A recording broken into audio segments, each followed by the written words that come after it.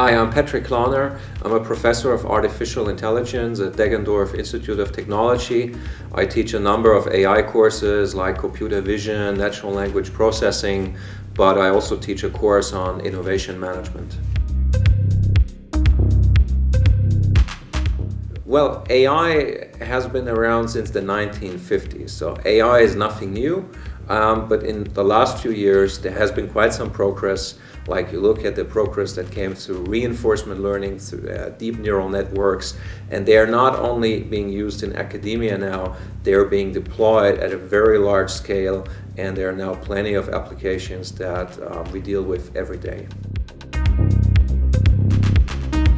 AI is the future. I mean, AI is the next step of the Industrial Revolution, and while previous steps of the Industrial Revolution have aimed at replacing repetitive tasks, AI allows us to automate human or individual decision making, and we make thousands of decisions a day, and if we can automate that, I think will be a major step forward to increasing our prosperity.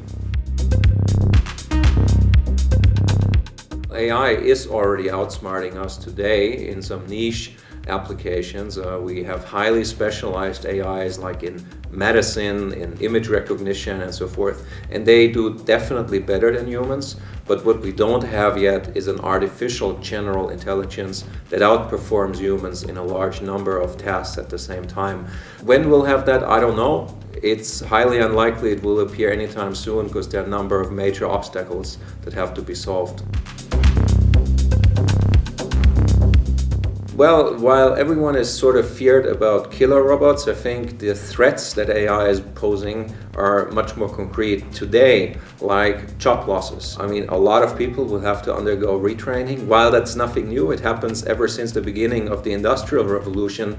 I don't think everyone will become an AI expert this time. We've seen previous parts of the Industrial Revolution where people became factory workers instead of, people who worked on farms.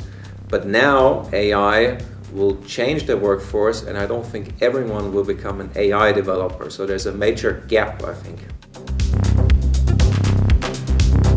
I've been working on AI for healthcare now for some time. I think it will allow us to bring together a lot of different people from all over the globe, and I think we'll have a great design thinking workshop and come up with some new ideas together.